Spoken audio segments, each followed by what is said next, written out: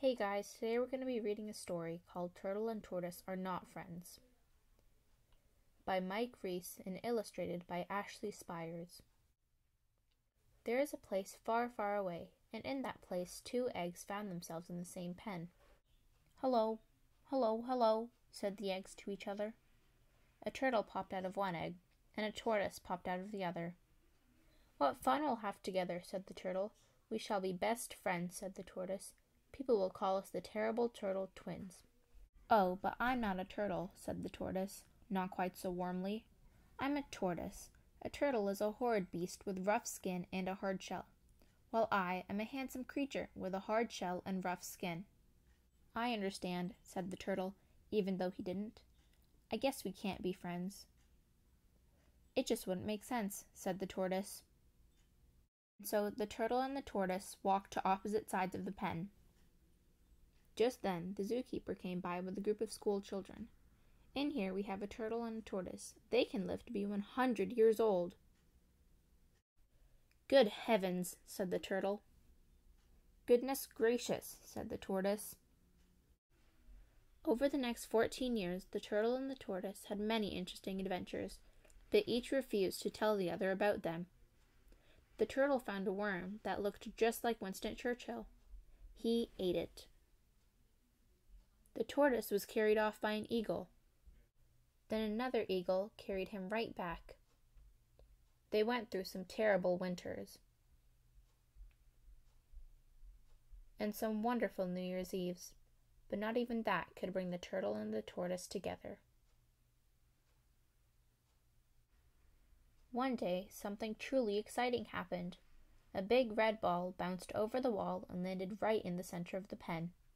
"It's mine," said the turtle. "Not if I get there first," said the tortoise. And the 2 creatures raced as fast as they could toward the ball. The turtle got there first, 7 years later. "Gasp," said the turtle. Once he had the ball, the turtle did not know what to do with it. He sniffed it, then he chewed it. It tasted horrible. "Blah," said the turtle. Finally, he climbed on top of the ball. "I'm king of the zoo," he cried. Then the ball rolled over and the turtle landed on his back. He waved his little arms and legs, but he couldn't turn over.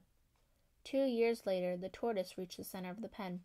"Well, well, well," said the tortoise. "It seems the ball is mine."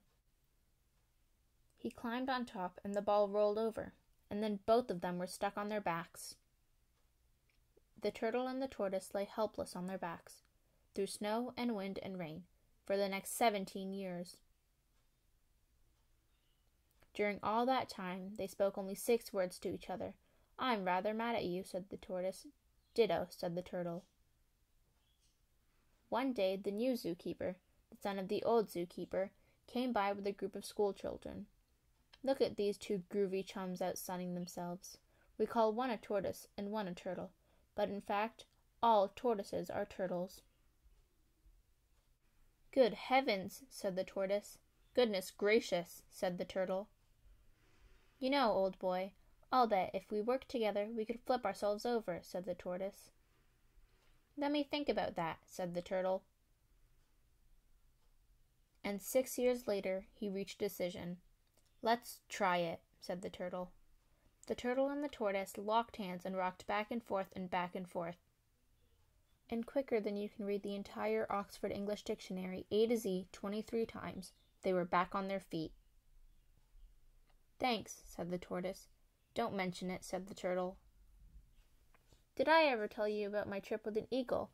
asked the tortoise. "No. Did I ever tell you about this ugly worm I once ate?" asked the turtle.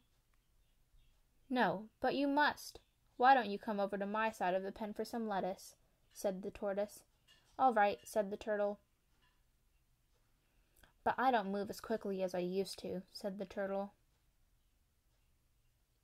For the first time in their long, long lives, the turtle and the tortoise walked off together, and they became fast friends. The end. Thanks for watching.